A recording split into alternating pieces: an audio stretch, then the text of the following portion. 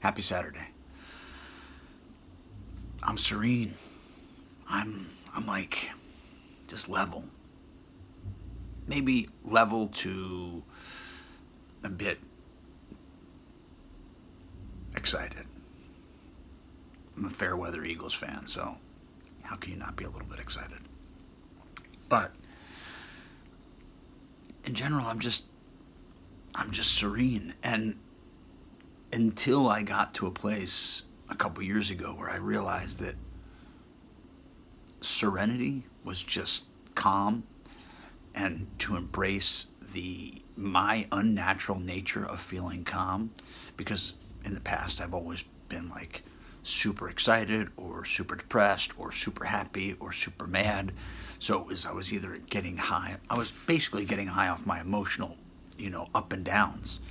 And after meditation for a couple years and a steady practice of, whatever kind of exercise I've always done, but integrated that with meditation, I started to experience like this, oh wait, I don't have anything going on, I'm just good.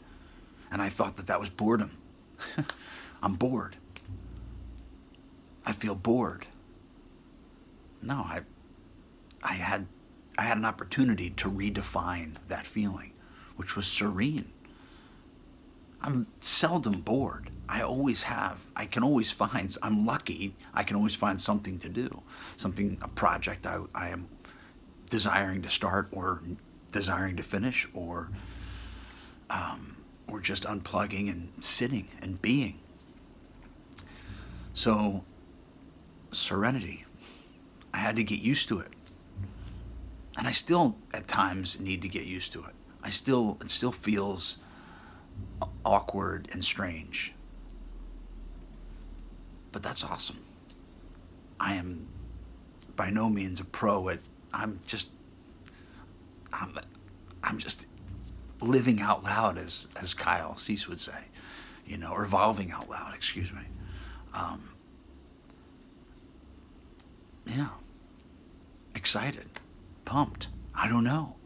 All these things, from a place of fear of uncertainty to embracing uncertainty. Because if I'm uncertain, it's like anything can happen and I can be excited. But at the same time, embracing the serenity, the calmness, the even keel. The pond isn't boring if it's not choppy.